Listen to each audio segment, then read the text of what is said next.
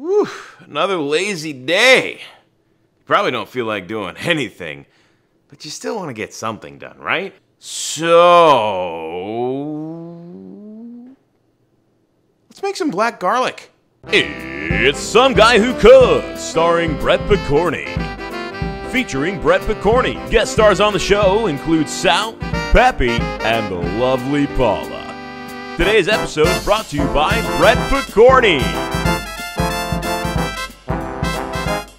Now, if you're familiar with black garlic, then you're familiar with how wonderful it is. It's like regular garlic, it's still got that garlicky flavor, but you take away a lot of that punch. It makes it more of a background flavor, very subtle, very soft, very nice. And then because you caramelized all of that garlic, all of the natural sugars just have time to burst with flavor.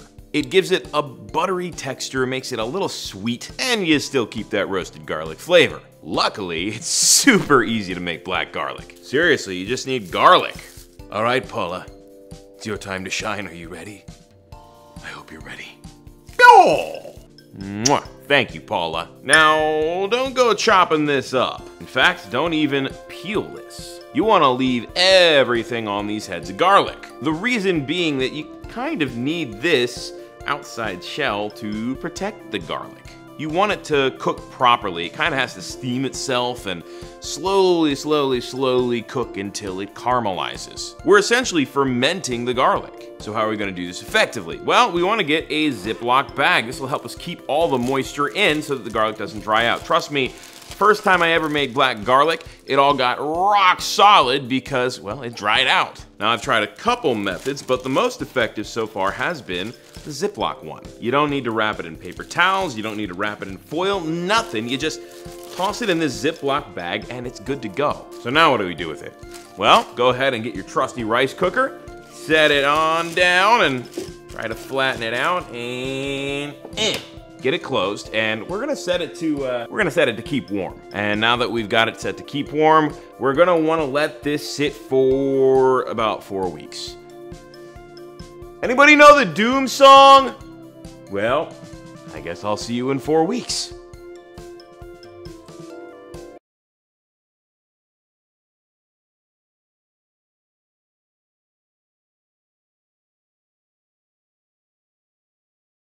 All right, guys, the moment we've all been waiting for. It's been about 3 weeks that the garlic has been in this rice cooker, so I guess it's time for the rice cooker-ing.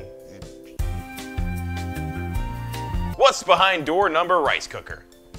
All right, you can see the plastic bag here. It's really held in that moisture. Oh, yeah. That is what I call black garlic. Time to open up the baggie here. Now, I can already smell this. It's a very strong smell, but it's a lot weaker than it could have been if I didn't have it sitting in a bag like this. My whole house, if I didn't have it like this, would have been smelling like garlic for weeks now. So let's go ahead and just unpeel this first one and see what we got. Outer layer here. And oh yeah, even just now, look at that. Isn't that beautiful? I think I can just, yep, pluck this clove out right like that, and there it is. Black garlic. This, you can't feel it because it's not in your hands, but it's tender. It's ready to just smush in between my fingers. You could spread this on a piece of bread.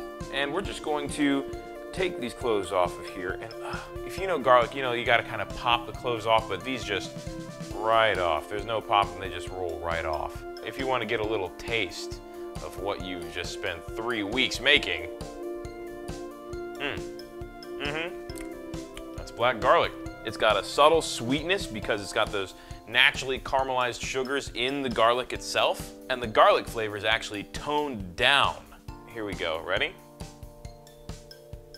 Now look at that, there's those natural caramely juices there just pumping out of that piece of garlic. It's just, oops. Anyway guys, there's not much left to say here other than peel that garlic once it's done like this. It's both easier and more difficult to peel than regular garlic because while the skin does come off really easily, if you want to keep whole cloves like this, you have to be a little bit delicate, otherwise you'll end up smashing the black garlic clove. Now there are a couple things you can do with this. You can put it in a plastic bag to store in the fridge, and it'll keep for a little while. Alternatively, I have a couple other uses for it. I'll make what I call steak butter. You've seen me use my steak butter in an episode or two, and it's basically a compound butter made with black garlic and a few other seasonings. I'll go ahead and make that pretty soon for you because I do have a bunch of this black garlic now, and I have some butter in the fridge, so we'll go over that in a future episode. In the meantime though, a couple more ideas for black garlic, well, one more idea for how to store it. Go ahead and get yourself a nice big jar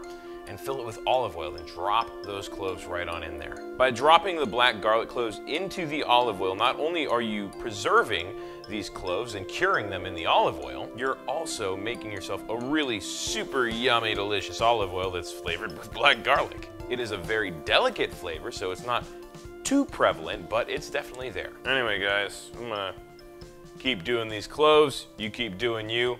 I'll see you next time with something else. Till then, I'm some guy who cooks.